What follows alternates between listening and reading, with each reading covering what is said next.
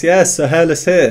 Today we have an interesting one. It's been recommended to me far less than some of the other songs by this artist, but from what I've been told, this is as true a representation of DIMASH's singing as you can physically get. So I'm very much looking forward to it. It is DIMASH singing the theme to Schindler's List. He's accompanied on the piano by Nathan Wang. Now, I didn't know who Nathan Wang was, so I gave him a Google. He's an established musician and composer, has composed for a lot of things actually. I don't know anything about this. It says it's from Los Angeles last year, 2023. I don't know why DIMASH is working with Nathan. I don't know why they're choosing to do this bit of music. The music itself though, the theme from Schindler's List, oh, I love it ever since I first saw that film. It's a John Williams masterpiece in my opinion. Now every day when I work, more often than not, I'm listening to my classical playlist. It's not strictly classical, there's a lot of contemporary music on there and the theme from Schindler's List is on there. So I must have listened to it hundreds of times in the background whilst I've been working. Schindler's List is a film with extremely heavy subject matter, extremely sad. A violin plays the melody and we all know about violins and sad music. There are loads of memes about it. I loved this scene from SpongeBob when I was a kid. Let me play a sad song for you on the world's smallest violin. So I'm curious to see what DIMASH does here in terms of pitch. Is he going to sing in the same key, at the same pitch? I presume he'll sing at pitch because he's DIMASH. And I can only imagine that hearing DIMASH singing this wonderful piece of music will be a beautiful experience. So I think let's just get straight into it.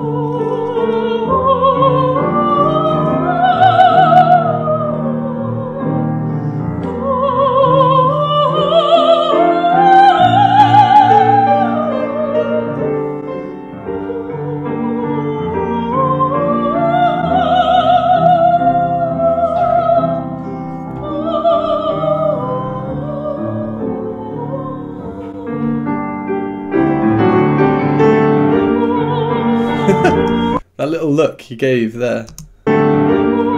This is a fairly short video, so let's just continue to the end and then we can discuss it afterwards. What a cheeky little look.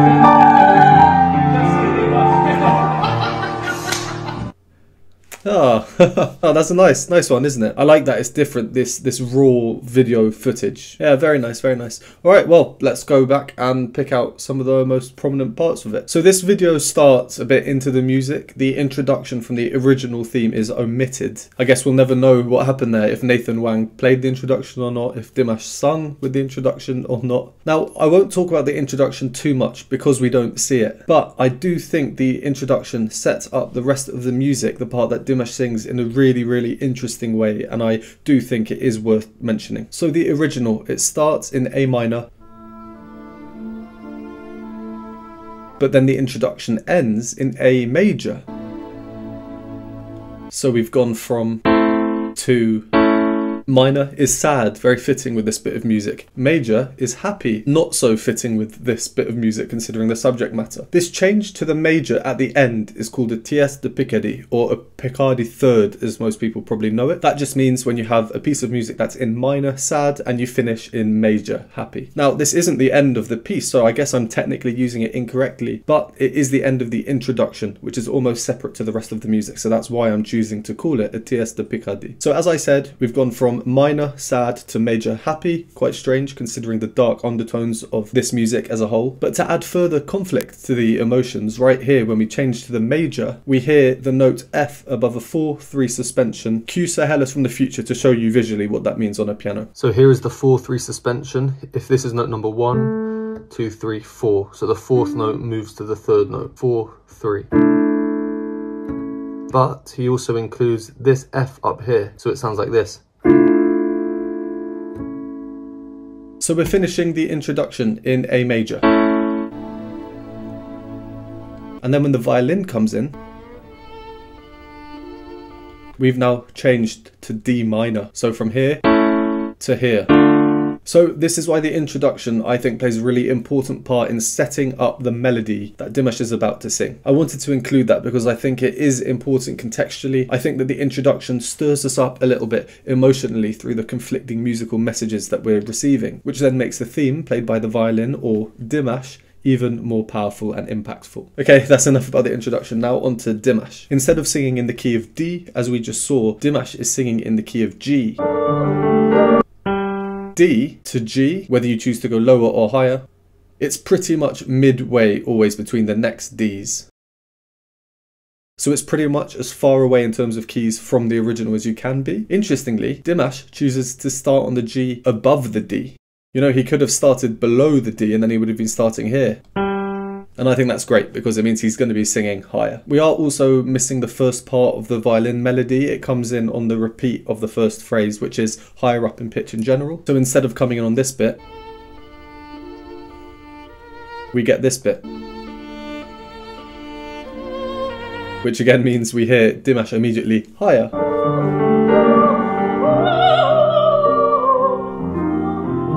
He adjusts the melody there. He does this. So he sings these notes, which is 4 notes down, but the melody in the original is actually 5 notes down there, so that would sound like...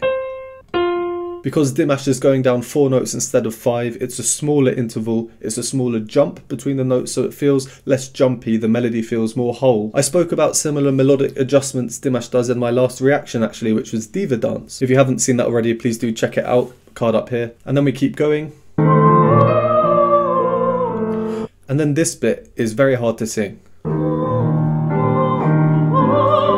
It's that repeated interval jumping up and down, which is a major sixth. I always say that this particular interval is very, very catchy. I don't know why, I just find it catchy. It's used prominently in a number of famous songs. So this is the interval. If you think of Jingle Bells, Dashing Through the Snow. Dashing through the snow. My Bonnie Lies Over the Ocean. Or for another piece of music by the same composer, John Williams, where he uses it, it would be Princess Leia's theme from Star Wars. So obviously John Williams likes this interval too. Let's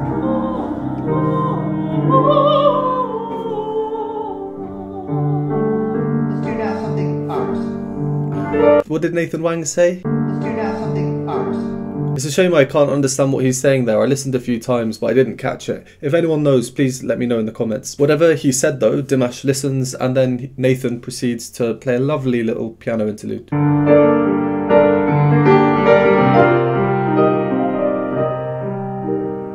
Where he's rhythmically augmented the Schindler's List theme, which means that he's taken the rhythms of the melody and just made them longer. And then after the piano part, Dimash comes in again. And this part, I'm not going to lie, I'm not exactly sure what it is or where it's from. There's no immediately obvious connection to the Schindler's List theme. As in, there are small sections of 2 or 3 notes that can be taken from the theme, but overall, it's not immediately obvious. It's more of a free-sounding melody.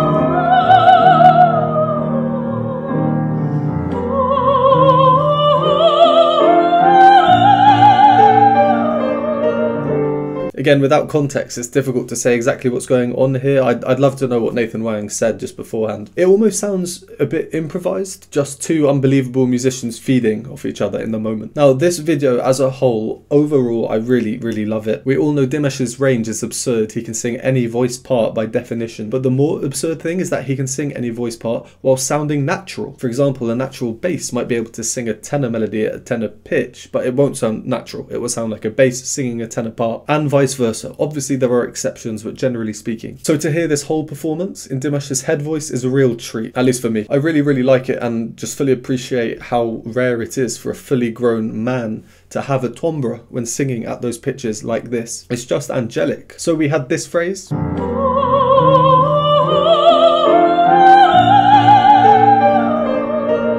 I want to focus on the first note.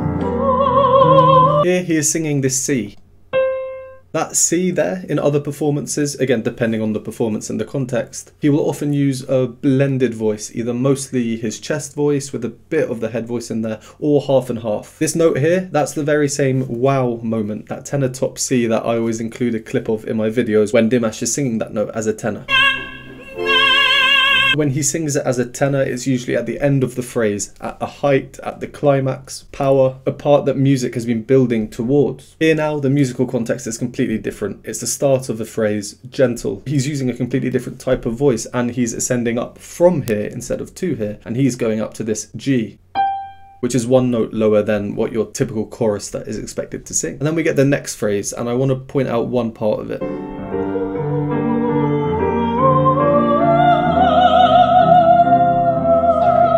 That top part, it might have sounded a little bit dissonant in relation to the accompaniment. You'll see how Dimash starts that note powerfully with heavy vibrato, a rich tone, and then halfway through, he changes the note to no vibrato and a bit of a lighter sound. Let's hear that again. And then he makes this hand action and looks at Nathan Wang as he makes that note change. And then after the note change, he comes on with a bit more power again.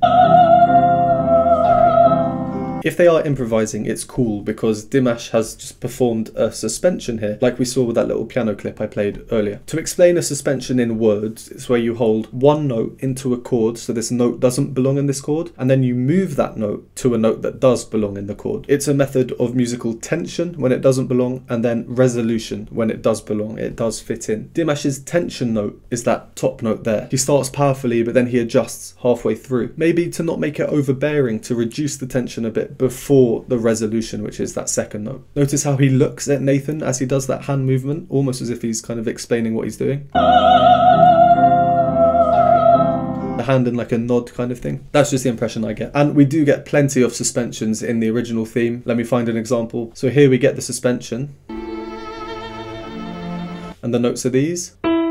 So listen out for that, because after it happens, the cello then repeats it.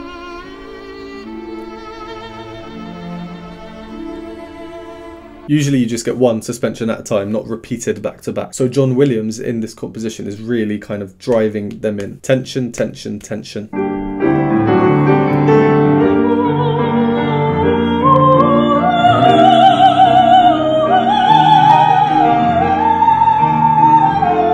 That top note there, this A, that's your typical expected top note for a chorister to sing. Dimash sounds a little hesitant on it. This isn't a performance, it's a behind the scenes phone recording, so maybe he's just preserving his voice. Again, having absolutely no context as to why that here is a bit weird. I want to know why this is happening. And then we get this phrase, which is a lot more airy.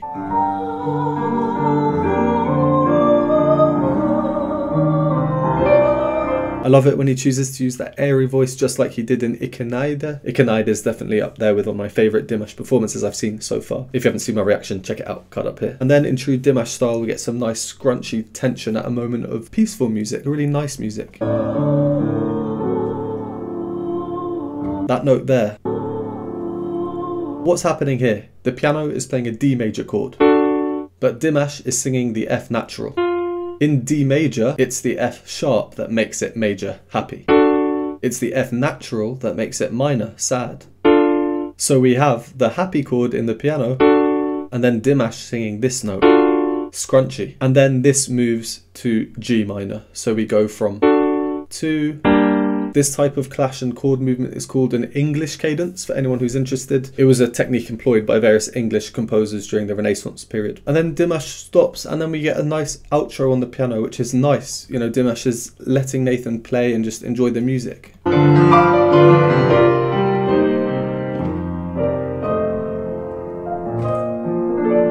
Before, of course, the ending.